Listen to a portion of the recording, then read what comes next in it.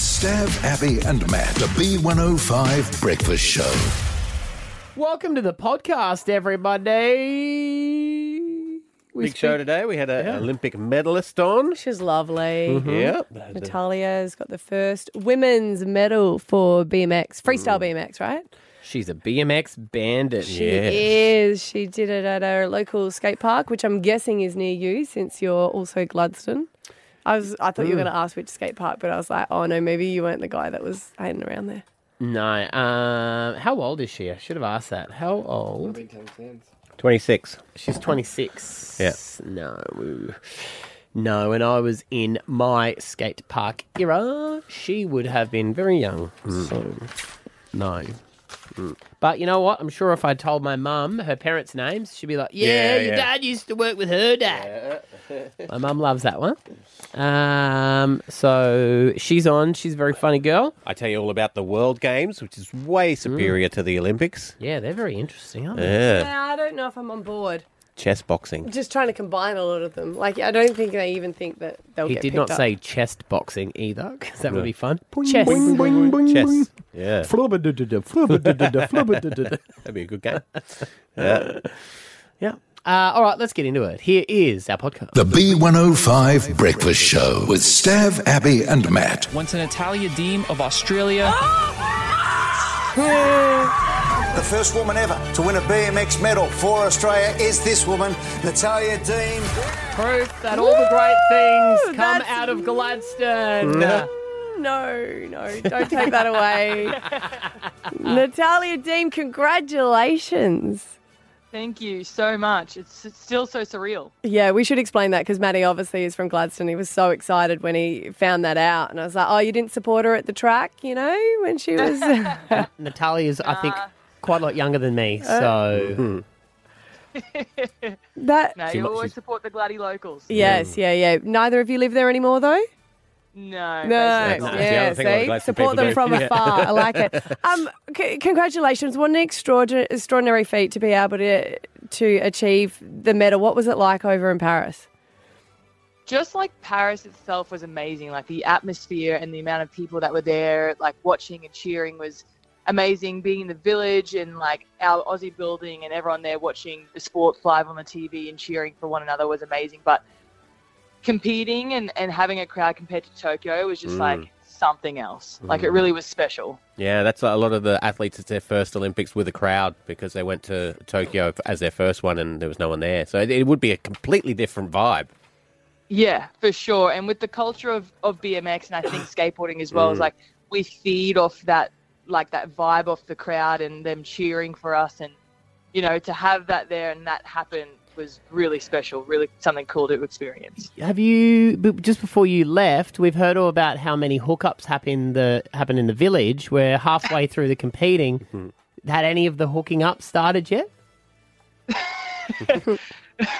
No hooking up. Right. Yeah. Maybe not for you, but I'm saying, did you see other people hooking up? What is she watching? No.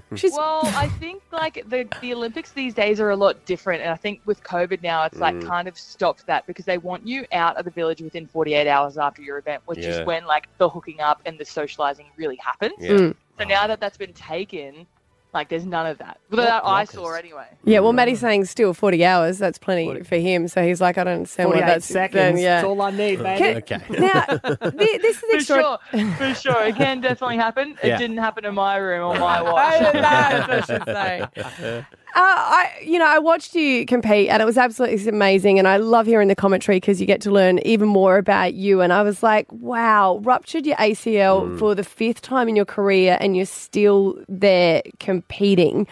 Is there any moment where you're like, no, I can't keep this up? Oh, nearly every time it happens, especially after Tokyo. It was like, okay, I'm done. Especially because I thought that the national team wouldn't give me another chance. You know, it's like, you know, oh my God, she's hurt again. And without their support, I knew I wouldn't be able to do it without them. So I was very fortunate and very lucky that they backed me the whole way. They supported me and we did all the right steps we could. And, you know, before I knew it, I was like, okay, I'm starting to feel better. You know, one day at a time, you start to feel a lot more confident. And then, you know, I just love what I do. So I couldn't give it up. I had to try again. we saw the welcome home that you got at Brisbane Airport. It was absolutely huge because I think you're one of the first to, return as well. Did they upgrade you on the plane because you got your medal? So I'm actually the first medalist to come home, which is crazy. And I'm pretty sure I'm still the only one in Australia, which is wild. That's so good. Yeah, but I was really looking forward to the flight home because I knew that, like, usually when medal, if you get a medal, you get a business flight home. Yeah. And got on the plane, saw the staff, and I was like, oh, am I going to get an upgrade? And they said we would, but it's fully booked. Like the whole plane. Someone should have stood up and walked to the back. I would have walked to the back of the plane. That's a lie. You would not pay. 100% you would not. You would not pay for business from Paris. No, not that if I would have paid. I've never paid before. If I paid, it would have been an accident that I was there. But no, if you saw someone with a medal, you wouldn't. Now, I'm very Were you proud wearing of you, your Natalya. medal, Natalya? But if I I paid, was wearing the medal and my whole kit because I was actually nearly about to miss my flight. Like I got to check-in desk 10 minutes before closing, so I was like, I need to wear the medal to make sure they get me on the plane. You would have, Maddie. I know you would have. how much He is would big? definitely not No, have. No. you wouldn't. It'd be like $15,000. Mate, I would get up if I saw one of the Lions players. I'd be like, no, you take mine.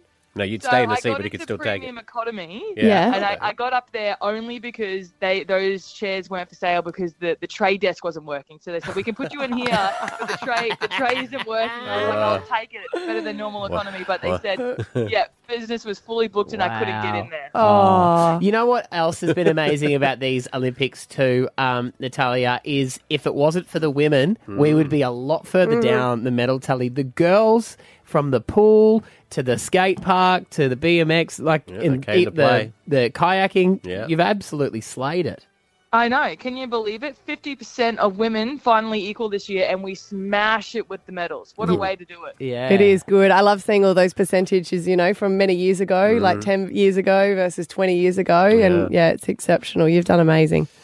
Oh, thank you. Well, congratulations. We know you're very busy. You've got a lot of interviews to get through over this week. So enjoy your medal and your amazing achievement. And will we see you in LA competing again?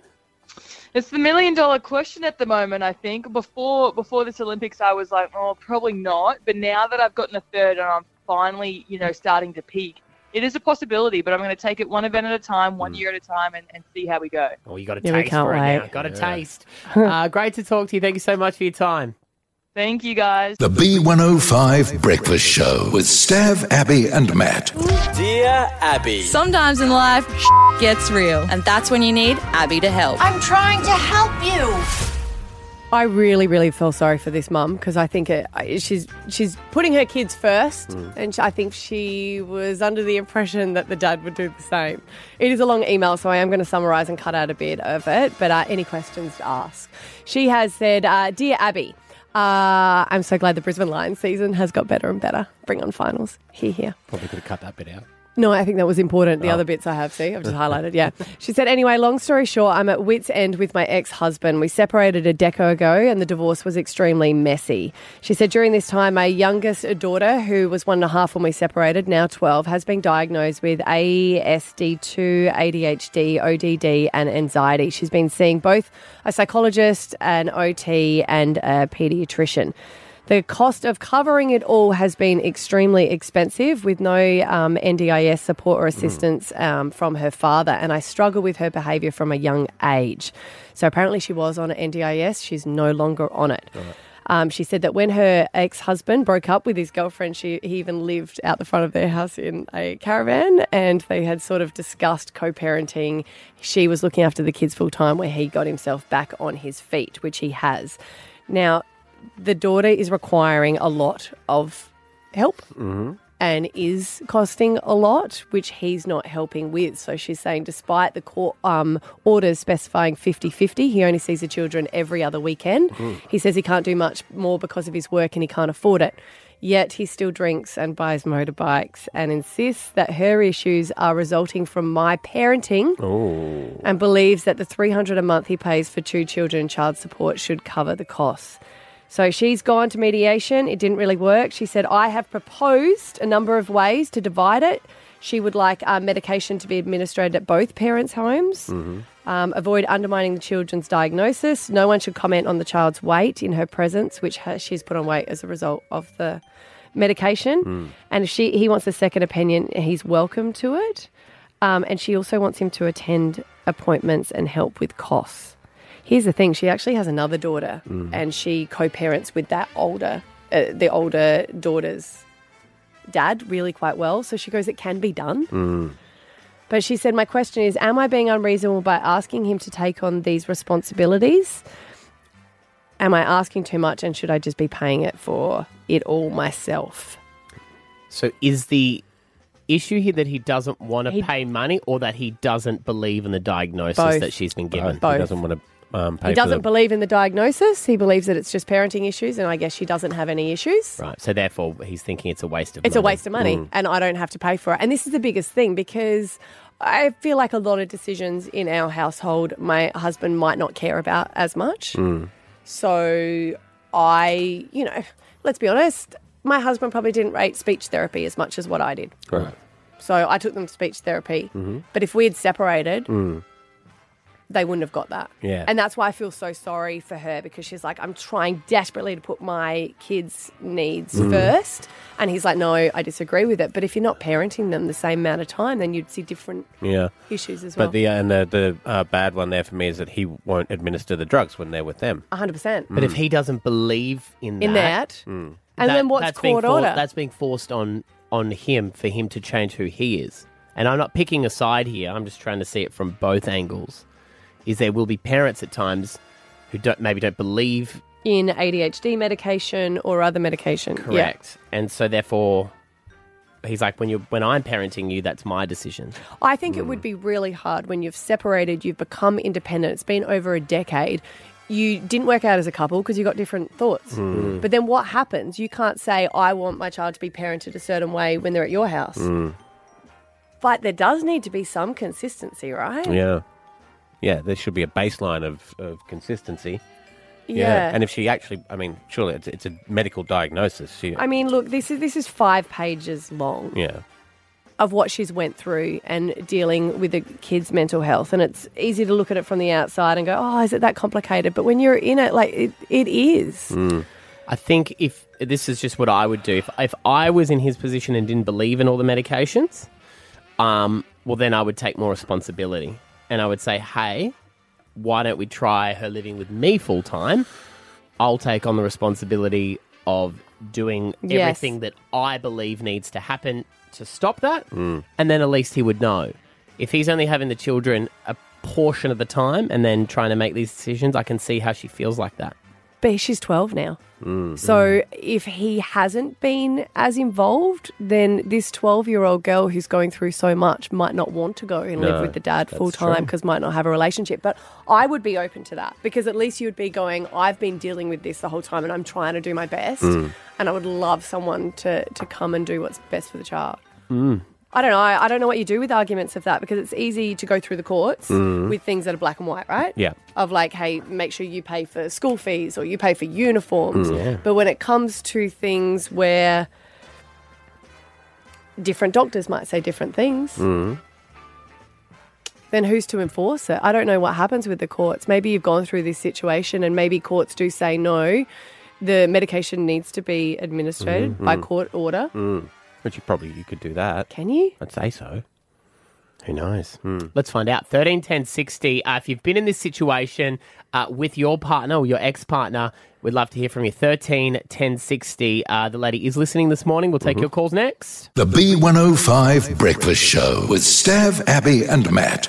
Dear Abby. Sometimes in life, gets real. And that's when you need Abby to help. I'm trying to help you. If you've got an issue, you think you're alone, I guarantee there's other people out there that are going through it or are currently going through it. You can send an email, dearabby@b105.com.au. I've got one from a mum who said she's at a wit's end with her ex-husband. Separated over a decade ago. It was messy, but she said they've just got different views on parenting, especially one of their daughters who's having a lot of issues. She has been diagnosed with ASD2, ADHD and ODD and anxiety. But he doesn't believe that she has any problems and he doesn't believe in the medication. So she's like, well, no, we need to come to a decision with this. I need your help with the costs of all the treatment and also to administer them when she's in your care. Because he's of the belief that when she's with him, she's totally fine. It's only when she's at home. Yeah. He said, apparently he said that she doesn't have any issues when she's at his house. So it's your parenting. All right, that would go down fantastically. I think I that's imagine. No, that's what the 5 emails, 5 pages. Yeah. All right, Ingrid and Capera, what do you think about this situation? I've got a similar situation with my daughter. She has attention deficit disorder, and also was on medication previously.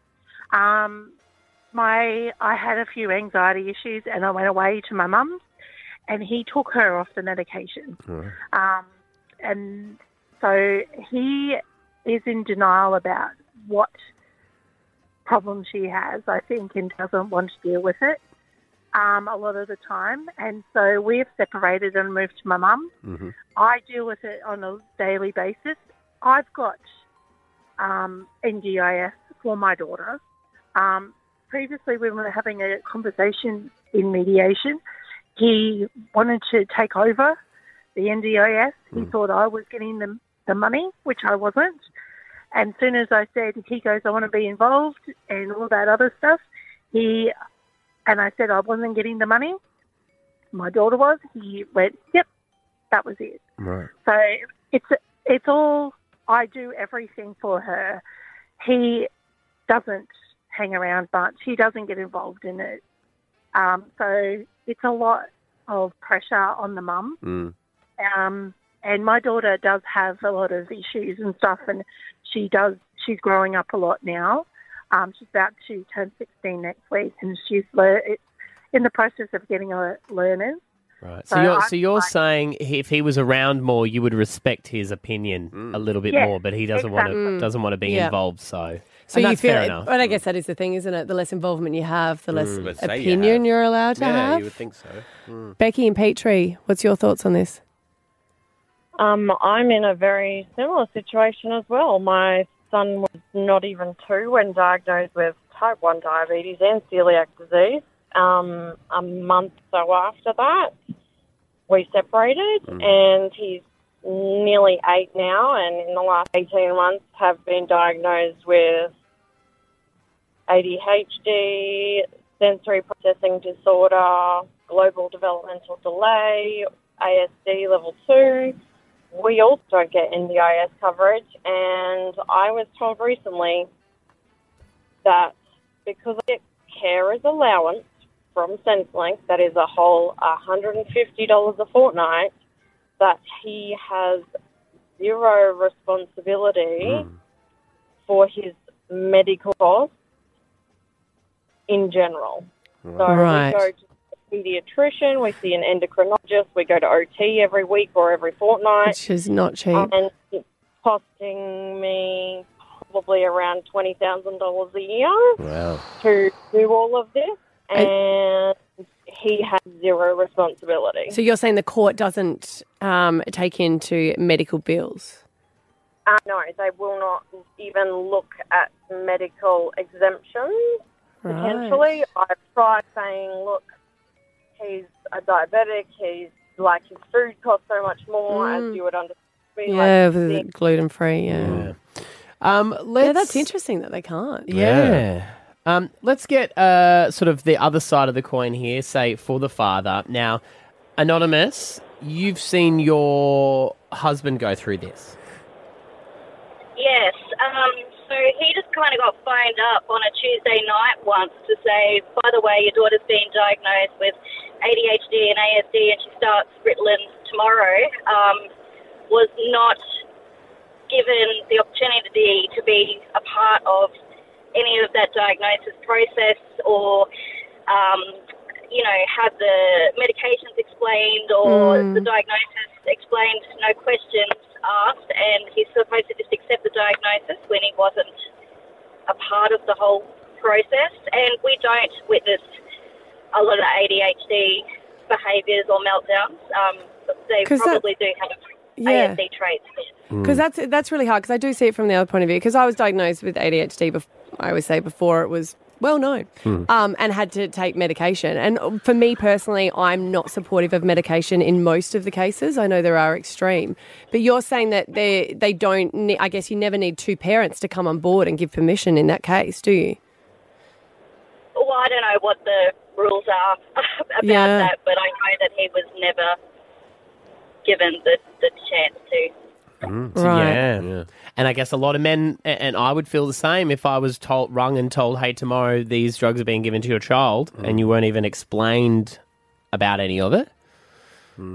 Well, there's two different opinions on it. And don't get me wrong, I know that a lot of people have to have it. I know a lot of teachers do it. But I guess there are two different views on it, where it's not like type 1 diabetes where you 100% definitely do need it. It can improve your life. Yeah.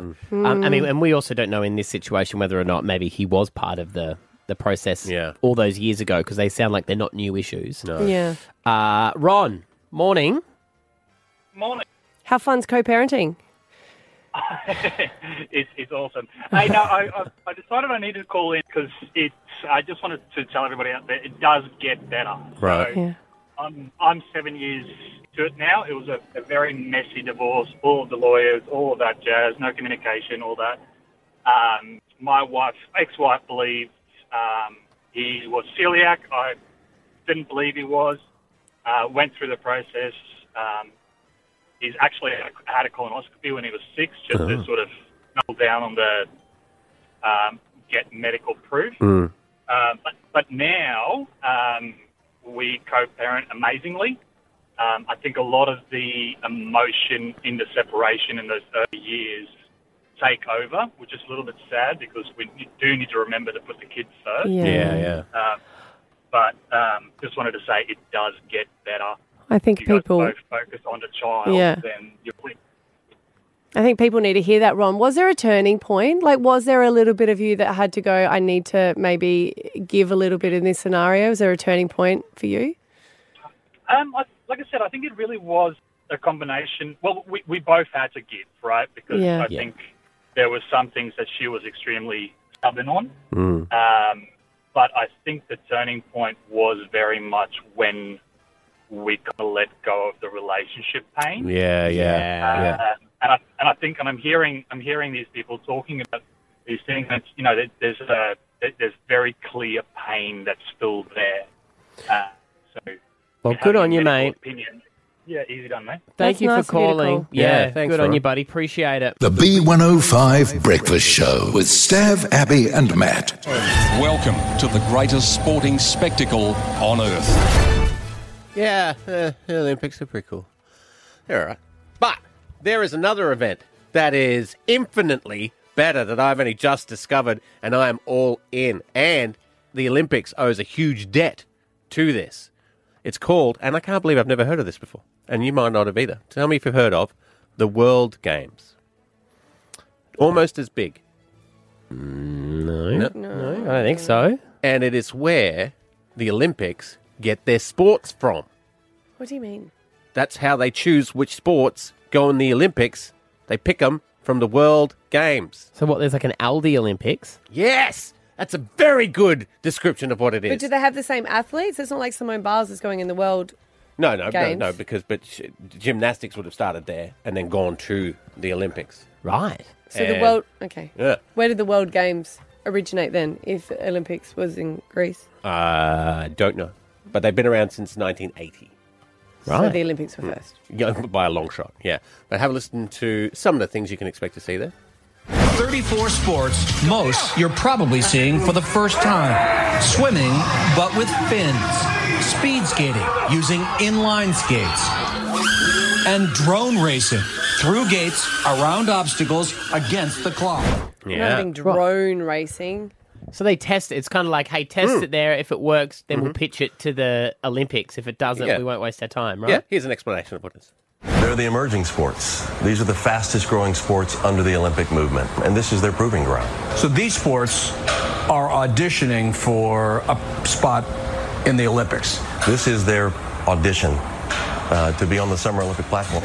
And some of these sports are epic. So is that where, like, pole dance? Remembering pole dancing was like an exhibition sport, I think, for the Commonwealth Games or something like that. Yeah. So Is it things like that? Kind of like that. So I've got one that would be perfect for Jagger because he loves boxing, doesn't he? Yes, he does. Does he play chess as well, or is that just Finn? He can play chess, but the other ones like it. Because at the World Games... Boxing, chess. Chess boxing. You play a blitz round of chess, then you have a round of boxing, then you go back to the chess. That sounds like just siblings playing chess. Well, not someone really. wins and they have a punch on. And it's won by either a checkmate or a knockout. It's just I made my son do chess, remember, as a sport at school, and those chess players were amazing, but they weren't into boxing. Uh-huh. Maybe that's what makes it so great, because it's all big swing and no ding. So like, Or whoa. you get the athlete, he's really good at chess but terrible at boxing, or you get the one that's really good at boxing but terrible at chess.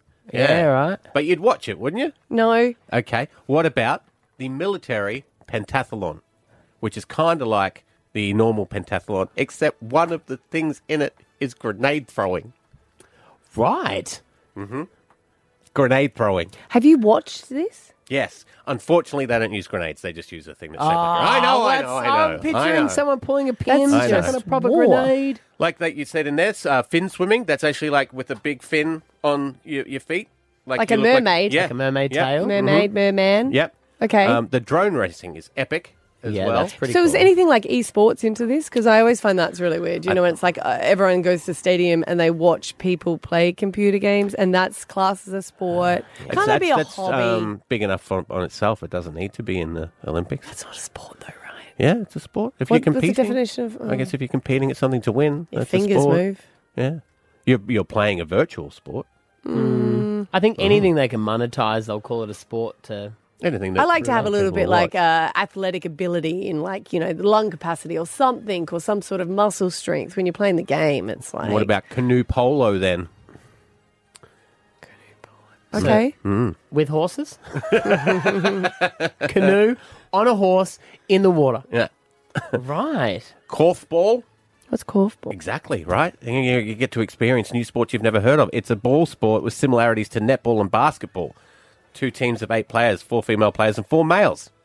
Pickleball's probably in there, is it? No, but it could, yeah, I think it has been, yes. Right. Yeah, but that's not The far off. fastest growing sport in the world, pickleball. It doesn't sound nice to hear it though. Yeah, it's like, No. But I think its name is what's its charm as well, because you're like, pickleball, what's that? And it doesn't have anything to do with it, does it really? No pickles involved. No. But smaller court. is that why it's called pickleball? I don't know. It is a smaller court, and you've got a hard ball, and it's kind of like ping pong, but with It's halfway between ping pong and tennis? yeah. So, I'll give you that. yeah. All right. Well, do people just pitch sports? So they go, hey, we've started They this also sport. have exhibition sports in the one that in the World Games as well, and they get bizarre. There's one that's just chopping not like axe chopping wood, but just chopping wood with a knife. I mean, really, we have Bleeding. just accepted pole vault as normal. 100%. And that is not normal sport. Neither's hammer throw. You know what I mean? Yeah. But it's been there so long that we're like, Yeah, that you accept it. Yeah, that makes you sense. strip them all back, they all look pretty stupid. All right. Well, what's your space for drone racing in 2023? And grenade throwing. The B105 Breakfast Show with Stav, Abby, and Matt. The river scene has been the scene of an incident. Now, we all remember when they were saying that the Olympics were coming to Paris, that the mayor and the Prime Minister of Paris did say that the river is clean enough after they spent like $37 billion on cleaning it up, that they were both going to swim in it. Well, they talk shit. Time to swim in it now. That's Well, right. then people wanted to poo in it. You told us They did, the poo protest. Why did they want poo? Like, why? Because they're saying you've wasted all that money, it's not clean, we're going to prove it, we're going to poo on it for you. And I think the official slogan was, we've been eating politicians shit for years, it's about time that they eat ours. Yeah. Even to the Anti-establishment. point, Here we go. God bless the French, that if you lived upstream, they gave you the date and time you needed to poop in the river for it to float down and make it at the exact same time that the mayor was swimming in it. It's a lot of pressure. It is a lot of pressure. Metamucil a few days before. Yeah. You know. And the mayor did swim in it, and then she had some things to say about it, saying it was fine. To be here today and swim together, it's very lucky and happy day. It's also for the planet, you know, and for the river and for the ocean. Look, it's not bad that they wanted to clean up the river. No. I guess it's just people saying you could have done it before, not just for the Olympics. It's a weird one, though. Like, even when there was a drought, remember, in Toowoomba, and they wanted to turn their sewage water into water, and they called it Poo-Woomba. yeah. Like, now the talk of the games has become the poopy river. We would never swim in the Brisbane River. Like, I mean, you wouldn't put your head Used in to. it. You I used to. know, we all have heard the stories. It Yeah. used to be blue, I get it. But would you just jump down there and have a little bit of a swim and put your mouth in it, drink some water, gargle? I wouldn't swim in it, not because it's dirty, just because of all the sharks, which they also have that problem in Paris, if you have seen the Netflix film Under Paris. Right. Do they wear berets, those sharks? Yeah. And it's not durnant, it's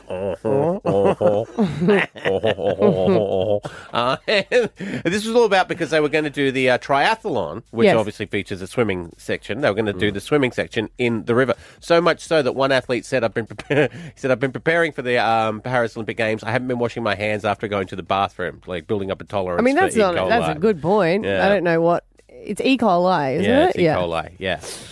And God bless them, they did do the triathlon, and a number of the athletes, a lot of them, have come down sick. One guy vomited 10 times after the race. They've all been given antibiotics that they have to take and courses to take after they So is even that what get they home. got? You cross the finish line, they give you a course of antibiotics.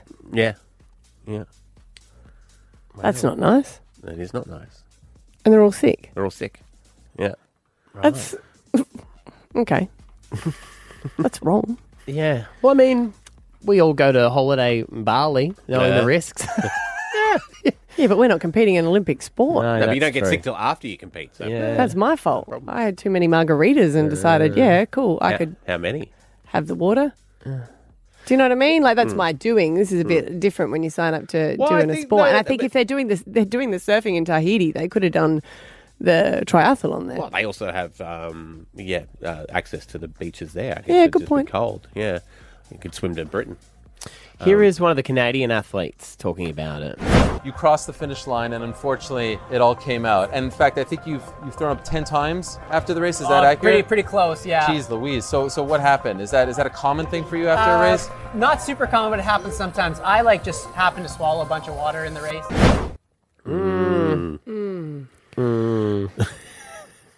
Yeah, I'm feeling sick thinking about Yeah, it. I do that. I get secondhand sickness And and, I think sympathy sickness when I hear about this stuff. And I'm going on and on about immunity. I'm obsessed with you not getting sick when we get sick. She wants to sample your blood. No, I feel like if everyone, like, isn't it weird when everyone goes down with the same sickness and you're like, there's that one person at a wedding that had exactly the same fish and they were fine. That's me at the moment here. You've all been getting sick and I don't know what's happened, but I'm just cruising along. Poisoning years old. Yeah. Kat was doing a gig on the weekend with the Nelson Twins. They're a comedy duo act, two brothers, obviously. And they said they were at a twins festival. I think they were trying to break the world record for most twins at a dinner. Okay, yeah. And it was a seafood dinner, and it was outdoors, and they left the seafood outdoors. No, they did not. And everyone who attended the twins dinner fest, and it was like over 200, 300 people, got sick.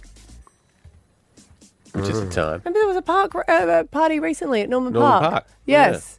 And I know because the guy made a joke saying it was going really well. But apparently everyone had to bring a plate, didn't Yeah. they? And everyone got sick from Everyone that. got sick from it, yeah.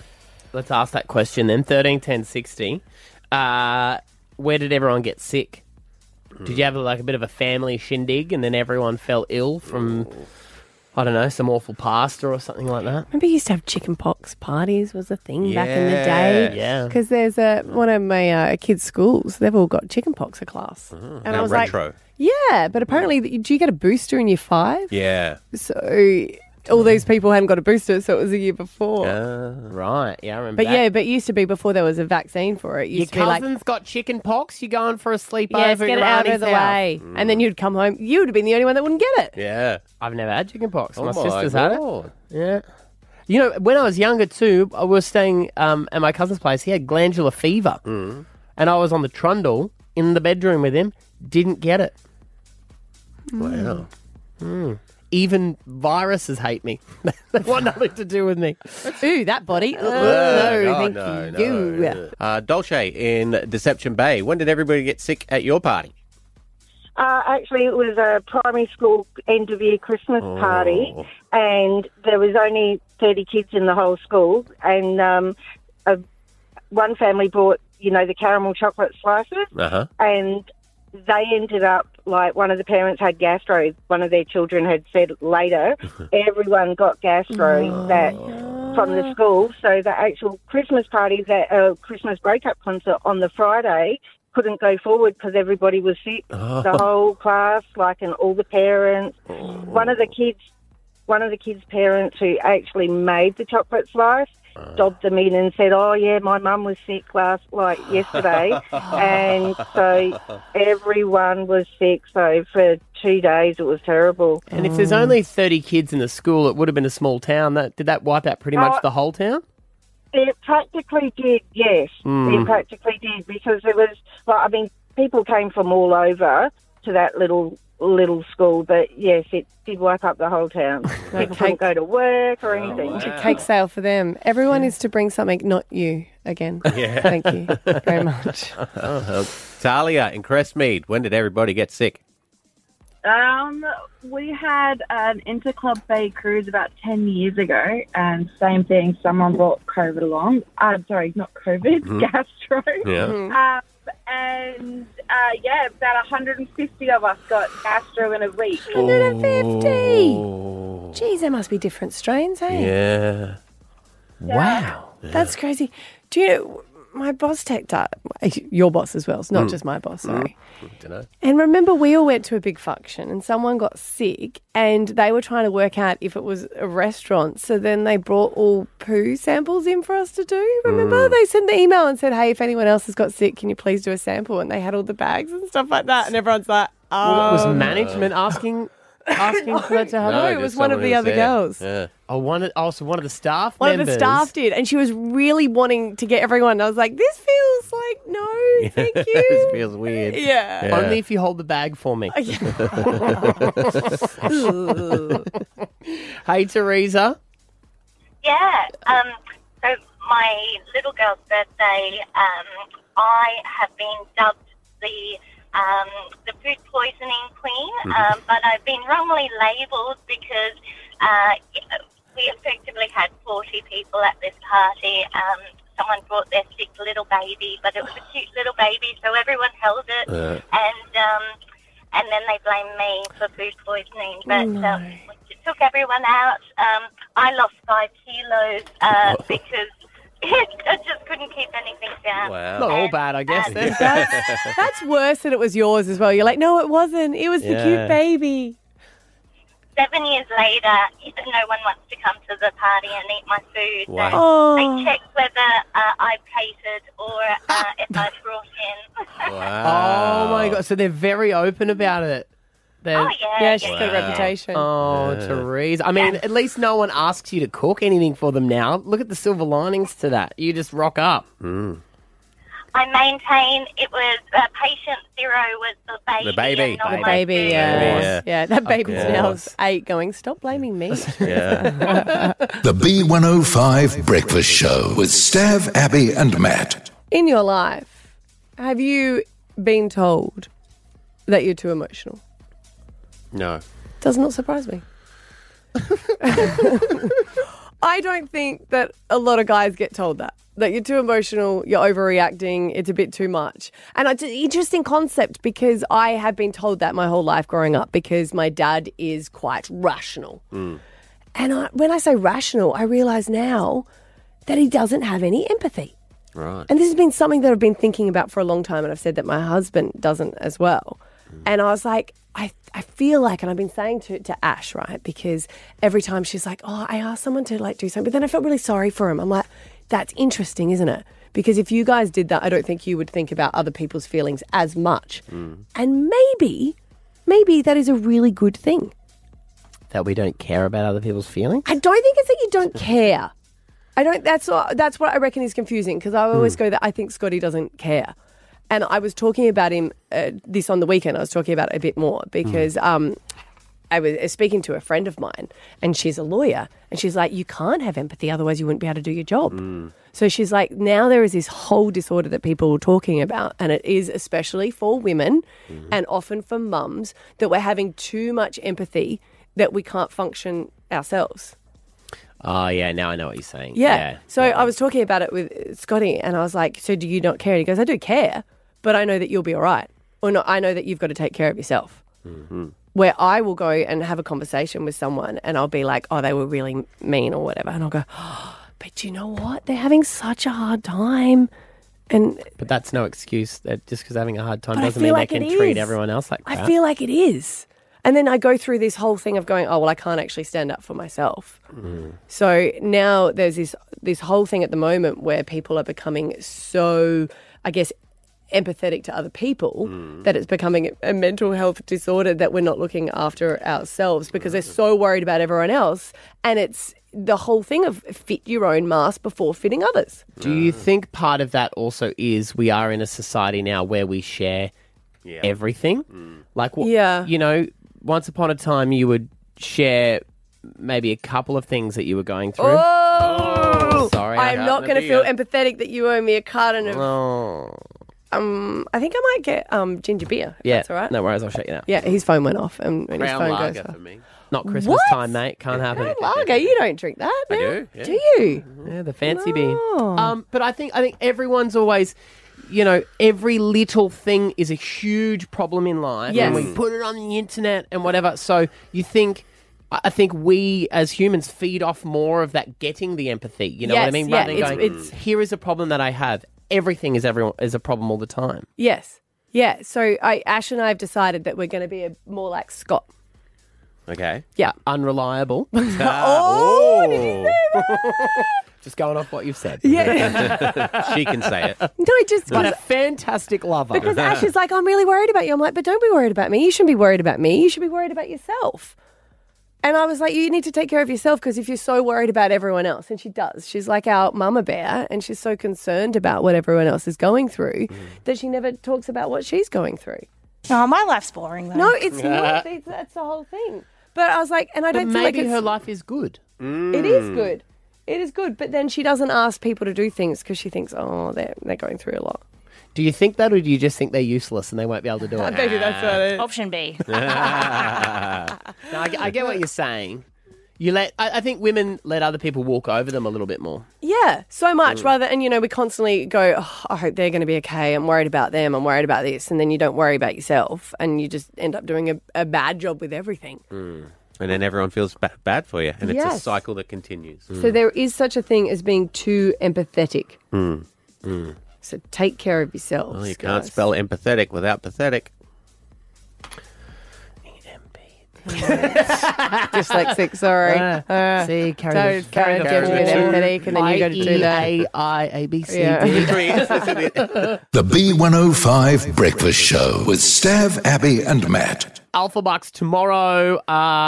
It'll be the 8th of August. Here are answers for the 7 and 8 a.m. game to win 10 grand. 7 a.m. your letter is I. Some of your answers are Indiana, Into You, and Iguana. And at 8 it's S, and some of your answers are Survivor, Suede, and Skyfall. See you tomorrow. Bye. Bye. Bye. Stav, Abby and Matt. The B105 Breakfast Show.